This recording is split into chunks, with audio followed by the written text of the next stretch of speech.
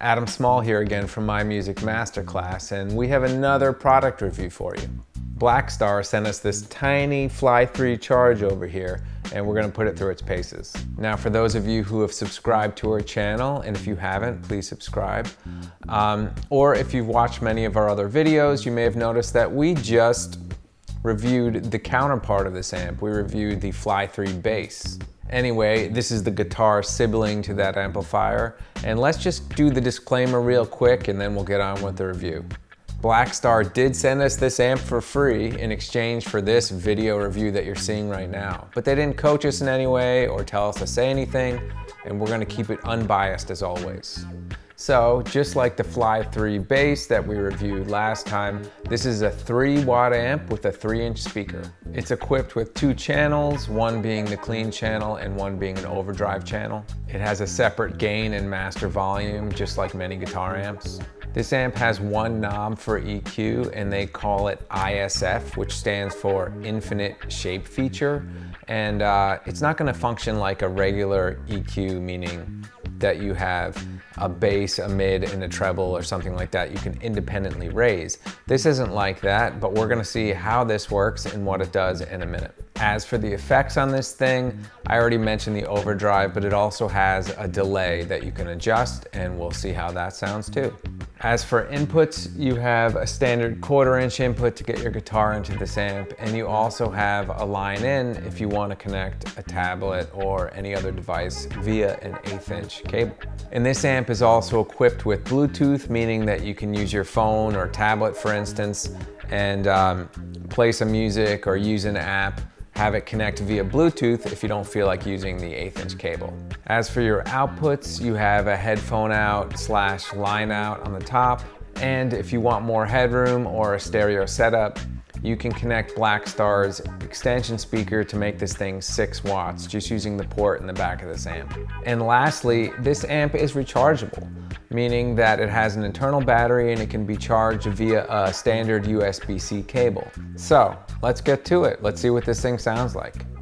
All right, so as you can see, I have a Shure SM57 close miking this thing. And I didn't opt for a room mic in this video. For those of you who watch my FLY3 bass review, I did that with a room mic only because I wanted to show the viewers what the amp sounded like in a room setting. That was due to the fact that 3 watts on a bass amp is very low, so I wanted to show people how loud that amp was before it would break up.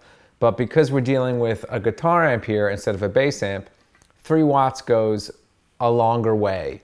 It's not like you're gonna do a big gig with this amp. It's a practice amp, but it is much louder than the bass counterpart, just due to how much power you need to boost low frequencies.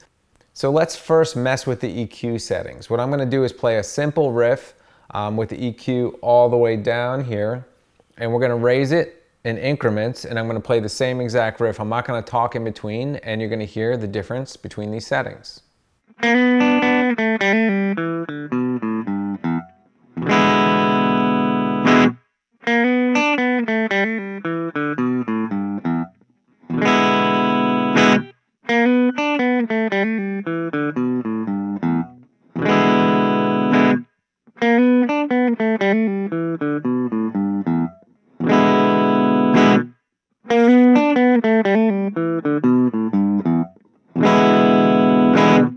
Yeah, so I can hear what it's doing to the sound here, and I know you can hear it on the video because it's pretty obvious.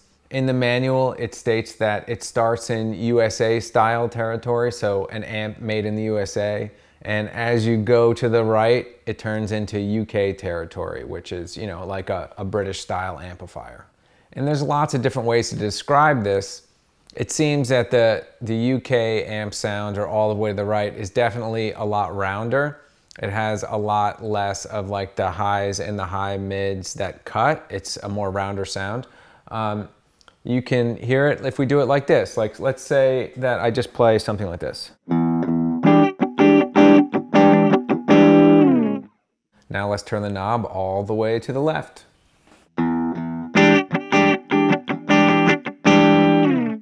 You can hear the polar opposites there. The USA amp definitely cuts a little more. It's it's a whole different thing, and it depends on what sound you're looking for. And obviously, as I showed you, you can blend anywhere in between. Now I want to try out the overdrive, but the first thing I'm going to do is not hit the overdrive switch. I'm just going to turn the gain all the way up and see what kind of grit we can get doing that. First with the EQ all the way down in USA land.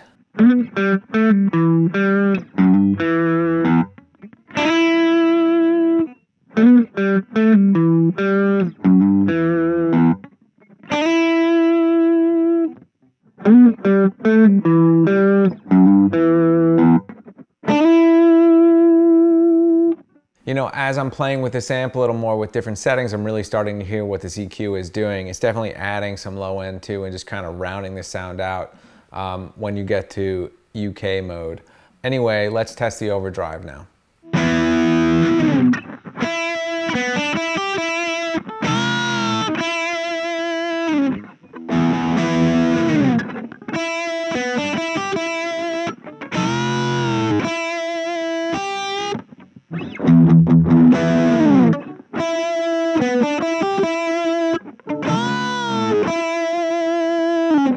Now let's see what the delay does.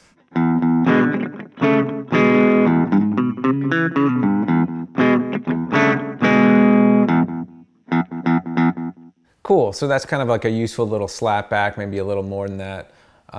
Let's max this thing out and see what it can do all the way on 10, meaning this is as long as it gets and this is as loud as it gets.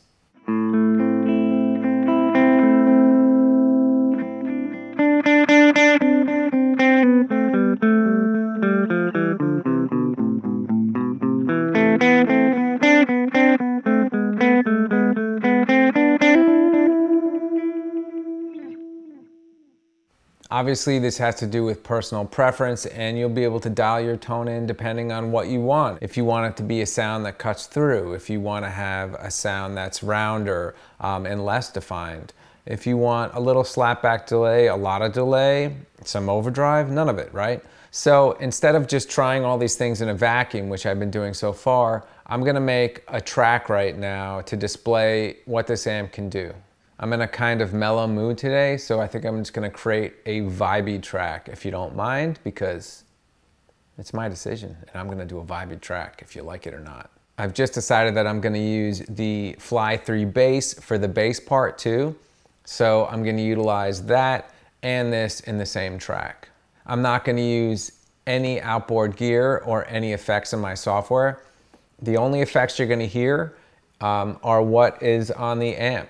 And I'm gonna mic both up, and we're not gonna compress anything or do anything crazy. This is just what these amps sound like on a track.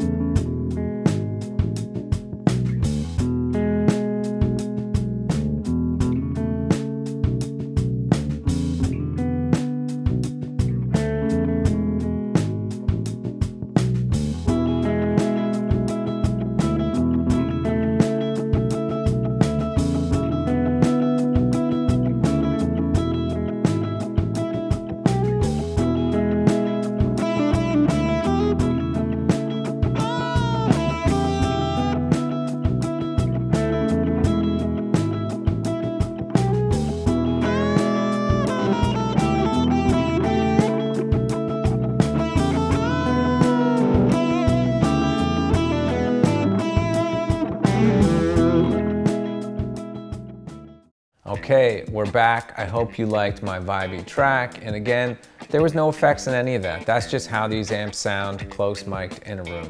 Now you may have heard some meowing throughout this video, or maybe not. Maybe somehow my lavalier mic didn't pick up, but this dude kept trying to get into the studio. And I finally let him in because, I mean, you know, he wanted to be on camera. So anyway, my thoughts on this amp are that it's cool. You're licking my hand, really? Okay.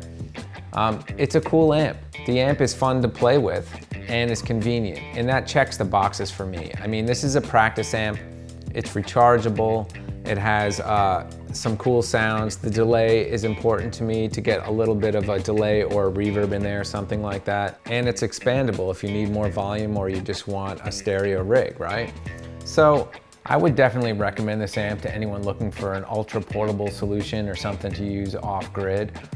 Just like with any of these tiny amps, they don't replace bigger amps. It's not like you're gonna just get this and not get a bigger amp or a bigger practice amp or things like that. These are for specific uses when you really need to be like off-grid, or you just want something that's so convenient that you can just put on the couch and play along with without plugging anything in, tripping someone with a power cord and things like that. And for that, this does really well. And with that being said, I hope you got a lot out of this video. Please subscribe to the channel if you're not subscribed already. Leave a comment, ask any questions, and I will try to answer them if I can. See you next time.